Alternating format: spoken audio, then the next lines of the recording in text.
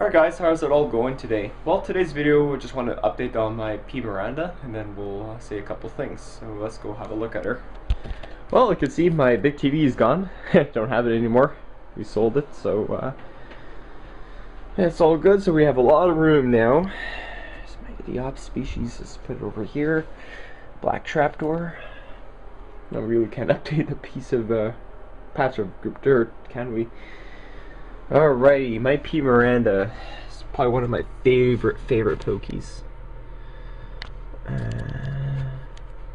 There she goes. Here. What a perfect relaxed position. As you know, I raised this as a 3/4 inch sling.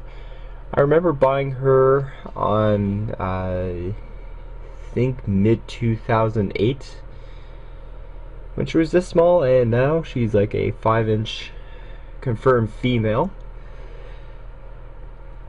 What I really like about this species is that the colors are amazing, and it's very distinct pokey compared to your ordinary P. regalis. I tend to keep P. Miranda and other of my pokies the same condition, keeping conditions. Right now she's in a 1 gallon tank. I got this from Walmart. Drilled some holes over on the cover and on the side, and she has a little piece of wood so she can hang around it. When she gets bigger, I'm probably going to buy a similar cage setup to as my P. rufilata. I have also cages that I bought for the P. fasciata and the P. ornata that I'll be getting.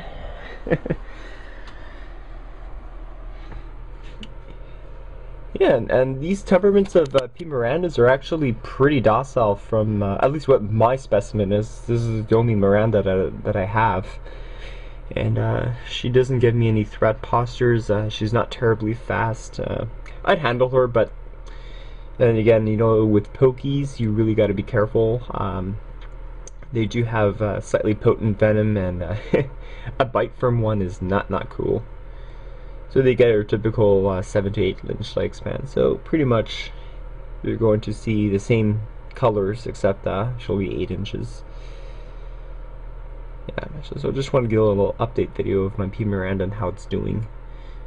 So a lot of my subscribers really like those Mythbusters videos. So what I plan on doing is that I might actually continue this series. Probably am going to be starting with the most common species, you know, like the avic, the B. smithi, the P. regalis, the P. muticus. But I'm not sure if you want me to go ahead and maybe do like almost every species that I have. Probably the Aleta, the O. ortodalius, the P. formosa. People ask me about the T. Speedy Peeps, T. blondie, so that's also a good idea to do, and a whole bunch of others. So let me know what you guys think. Probably going to start tomorrow or Sunday with a Mythbusters video of the Brachypelma smithi, the Mexican red knee. This is another common tarantula that people like to get. And then I'll probably start off branching off to like alphabetical order and go all the way down to V, from A to V. That's what I have. And then I'll put this on a care sheet. Well, I'll just make a separate playlist video so you can be able to access these with ease. So that's what I'm going to be doing for the next couple of videos. Well, you're going to have 2 weeks, so that's going to be good.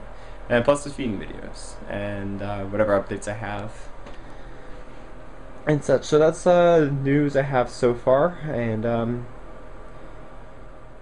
see you guys later.